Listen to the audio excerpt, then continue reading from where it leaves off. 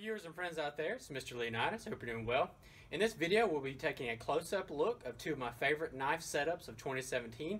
That is the ESEE Izula and the ESEE 6. Let's take a close-up look of how I've set up my ESEE Izula. And here is the knife in the sheath. I have this set up for neck carry.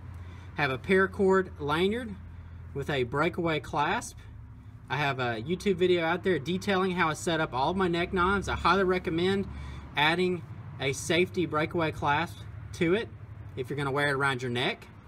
High visibility orange, and also I have high visibility orange on the wrap for the skeletonized handle. Now this Izula was originally owned by my brother, the Tenacious Z. He carried it for quite some time. Just a fantastic knife. Many reviews of this knife out there on YouTube. I just want to show you all how I've set up mine. I love that venom green and orange combo. Not only does it look great, if you drop this knife, you're going to have a very easy time finding it once again. So let's just take a close-up look of how I have set up the sheath. So I painted it in what I call toxic multicam. And it's a sort of a dual tool setup. I have the Izula in the back with a custom Kydex sheath, and then on bolted down to the top I have the ESEE Arrowhead in another custom Kydex sheath. I did not make either one of these sheaths. I know the Arrowhead sheath came from an eBay seller. I apologize, I don't remember the name. And also, as for the Kydex sheath of the Izula, I'm not sure either, but if you do some eBay searching, I guarantee you will find some custom Kydex sheaths for both of these. I'm going to see if I can get the Arrowhead out here. It's a very tight fit. There we go. And this is just the perfect neck carry setup. When you have the Izula in there, you have this little backup Arrowhead in here, and it's just a very lightweight and compact system. And everything is just, set in there very snugly. Have no fear of the knife falling out or the arrowhead falling out. And it works good, it looks good, and it's just, a very compact and rugged tool system. And I highly recommend this setup. I've really been enjoying it. We're going to take a look at my ESEE 6 setup. Let's take a look at the knife in the sheath. Definitely quite a few additions to this. Go ahead and get it out. So I do have a full review on my YouTube channel of the ESEE 6. This is in the Venom Green G10 handle scales. And this awesome paracord lanyard was woven by my friend Survival Craft.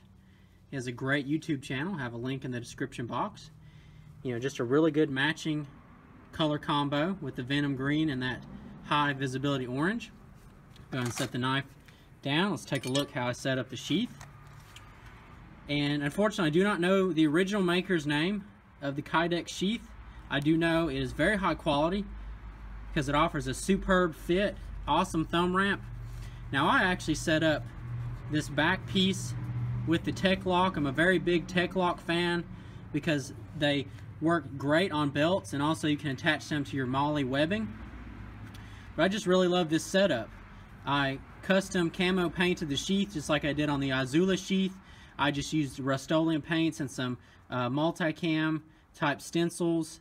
Did a couple different color combos, and it turned out that I'm going to call the Toxic Multicam, and I really like it. Unfortunately, the Blackhawk pouch here on the front covers up quite a bit of it, but you can still see, a little bit of the camouflage poking out there, and it looks great.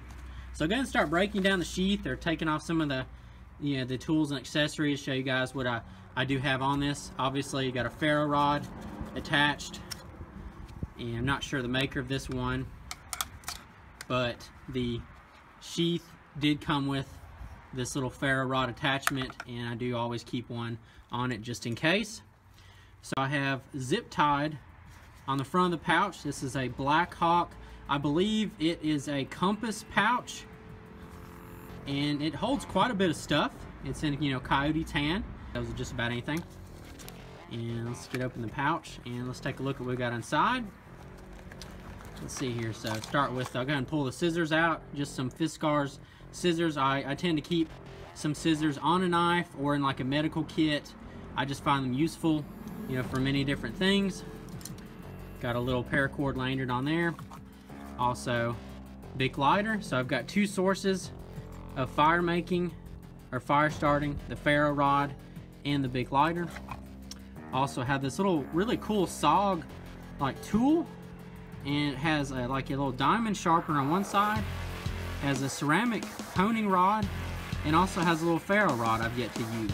But it's a really cool little tool, very lightweight, got some nice features on it. It does work. I've definitely used the diamond to hone up and resharpen. Highly recommended little tool. Got some more items in here. Let's get this out. Got some military fuel gel in here. I don't know if I could pronounce that. This is pretty good stuff. It's more like a one-use thing. It will pretty much get you a guaranteed fire going in wet conditions. But, you know, like I said, it's kind of a one-use deal. You cannot reseal this, and you don't want to get it on your hands. So, and lastly, in there, go ahead and close that pouch up. Got a little mini survival tin, and I didn't really fill this up with a whole lot. I think I just stuck a wet fire in there for now. I may add some more things into this little tin in the future, but I just kind of added this in because I painted it to match the color schemes, and I really liked it. And it's always good to have a little extra backup tin. You never know when you might need it. So these are just the items that I have on my SE6, and they might change out with some others, but I just kind of like how I set this up, and I worked everything in nice and tight. So guys, I hope you enjoyed the video and my knife setup. If you did enjoy it, please give me a thumbs up. Also comment if you can, and subscribe to the channel. Have a good one.